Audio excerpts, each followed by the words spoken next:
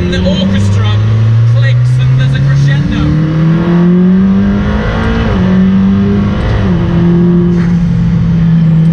Only Sebastian Bach has never sounded that good. Alright, back at the first checkpoint of the day, and I said I'd show you around the interior of this car, but first, something we haven't been using yet. Custom headsets. Now this car is pretty loud, as I'm sure you've gathered from the footage earlier in car, but this is just such a nice touch. Check this out. Look at these. Matching paint job, matching logos.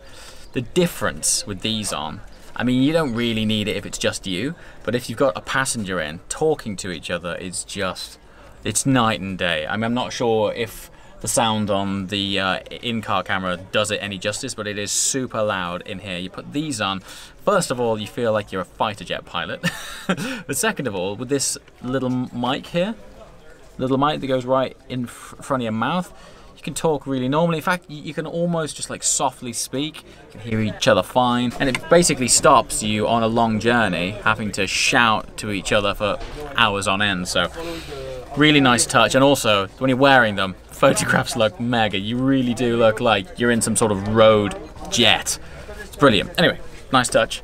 So main differences then of the interior of this car versus say a P1 GTR, I would say, is actually the quality of the finish on this. And what you might not take on board here is interior finish. Now first of all, the steering wheel, incredibly bespoke. This has had a lot of input and feedback from the owners who have bought this car. Oh, there goes an F1 starting up. GTR, no less. I'll talk to you after that thing stopped. Okay, just had a location change, so you'll see a completely different car next to me now. P1, I just had to drive quickly to lunch. Anyway, back in the LM. Yeah, interior details. So, based on a P1 GTR, which is their sort of track-focused P1, the internal quality has a sort of more sophisticated, refined finish to it. And that's because this is a road legal car. P1 GTR was never initially intended to hit the road. This was from day one. Now, the differences between the GTR and this, for example, all of the internals on a GTR, all of this exposed carbon roof, the edges are just a lot sharper. It's not as refined, it's pretty raw and hardcore. Now, not to say that this isn't, but just the way that they finished every single edge in here is just a much more bespoke finish. The carbon weave on the A pillars, it is a huge weave, but the way it's finished, it's stunning. It's got this beautiful like satin matte finish, and the whole cage is inbuilt all the way back in here. There's no rear window either, that's gone. It's just one big carbon cave. And small features like this, the Lanzante logo on the iris system, that's really nice touch. And also, to remind you that you're in an engine that is special, if I move my foot, 4 litre baby. Okay, more subtle but cool details. This has, as requested by the client, a slot for the key, which is beautifully painted. Look, P1LM on the key, and there's a really nice slot here for it. Sounds small, but in this car there's nowhere to put baggage, hence my passenger footwell is full of baggage. Driver's head units. So on this, the driver is the master switch for the whole intercom system. So this actually turns it on and off, but the passenger is able to control the volume of their own headset. So that's just on off, passenger volume. There's no inbuilt USB chargers, so there is this little handy 12 volt slot there, so you can put in your in-car chargers, etc. Not that you need reminding, but I love that it has a bespoke logo on startup. Now, because this is race car through and through, the only thing that Iris does is climate control. If you're familiar with the interior of Maya LT, I've shown it quite a few times, but the instrument cluster is exactly the same, but there's normally sat nav, apps, settings, all sorts of things. This only has climate. So you can only do, it's unavailable because car's off, but you can only do the aircon with this, and that's it. Which actually is brilliant. Also, the seats, how stunning are these? Now, the seats are just a really thin, that is the whole thickness of the seat there, that just carbon lip. Obviously, the whole point of this car is ultra lightweight focus. So instead of putting any sort of extra padding, electrical seats, etc., it is literally just lightly trimmed. It is, that is it, look.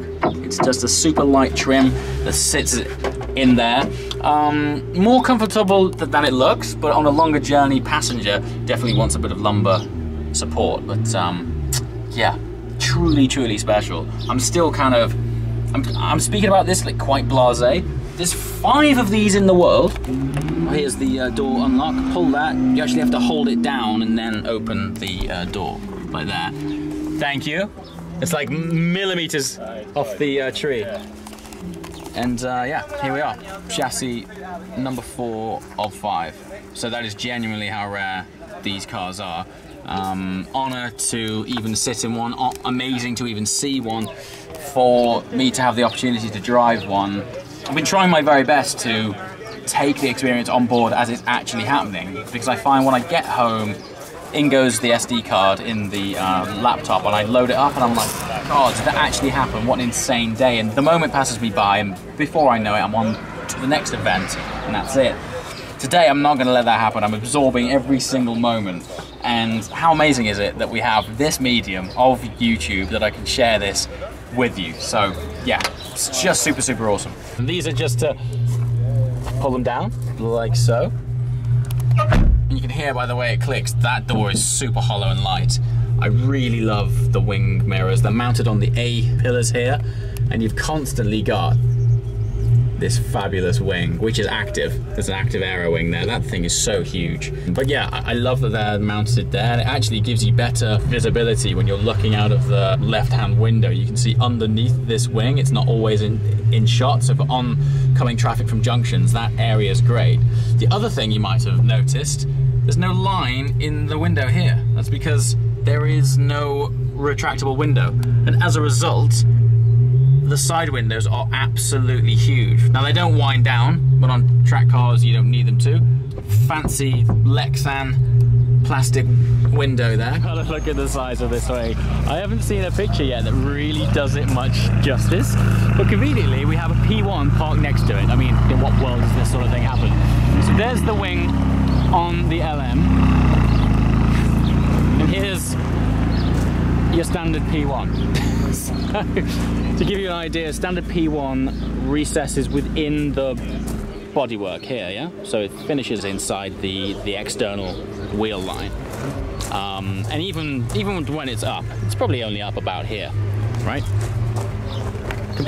Comparatively with this, as you can see, the wing is directly in line with the external wheel line of this car, which by the way has wider wheels anyway than a standard P1, and it probably sits twice the height.